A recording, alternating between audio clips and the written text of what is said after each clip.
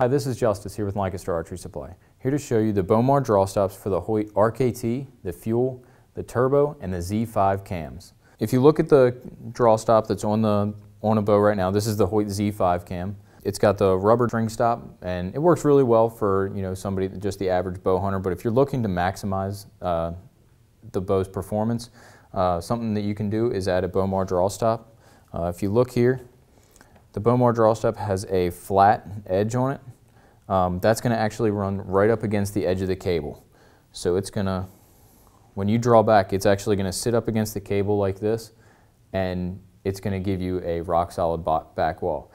And what that does is it eliminates the sponginess feel when you're at full draw, and when you eliminate that spongy feel, it's a little bit more consistent and helps you have a little bit better accuracy.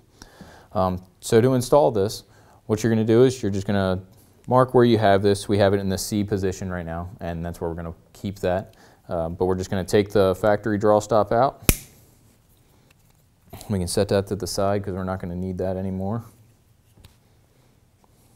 We're going to take the new draw stop, and you can see there's a little indent on the inside of this draw stop here. We're just going to put the screw right inside, just like that, and it's going to sit right inside this cam. Put it back in the C position. We don't want to completely tighten this up because we do need to adjust it so that it's actually sitting flush up against this cable.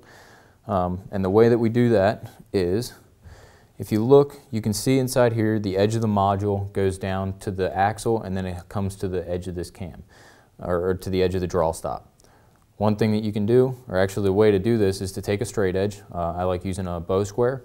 And you're going to run it right up against, go inside this cam, right up along the edge of the axle, and it's going to flatten that draw stop out, and that's how you're going to tighten this up, just like this.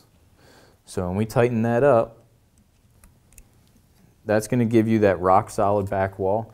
So when you get back, now when you're at full draw, you don't have that sponginess feel, and it's going to give you a lot more consistency.